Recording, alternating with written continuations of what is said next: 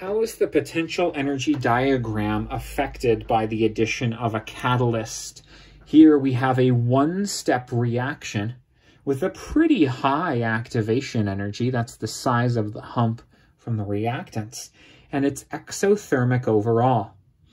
A catalyst, by definition, will have the same reactants and products, but it will change the mechanism and lower the activation energy.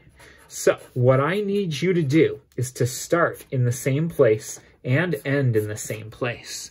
But I want you to draw smaller humps, and I do want at least 2 humps. The reason is that you're allowed to have a one-step reaction in chemistry, but if there's a catalyst involved, first of all, the reactants have to react with the catalyst, and then that has to break apart or do 1 or 2 extra things to become the products.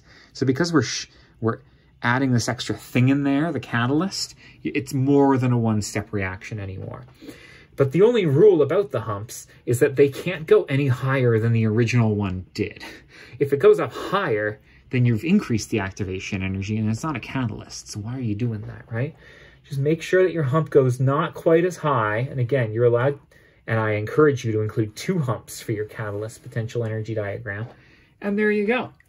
The point here is that the original reaction required this much energy to happen originally, like as a one-step reaction. I don't know how much energy that is. I didn't label this with numbers. It's just 2 molecules hitting each other with enough energy. But when the catalyst is around, this is enough. That's less energy, and that makes the reaction more favorable.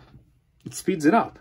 That's the way it goes. That's how chemistry works. Thanks for being with me, and best of luck.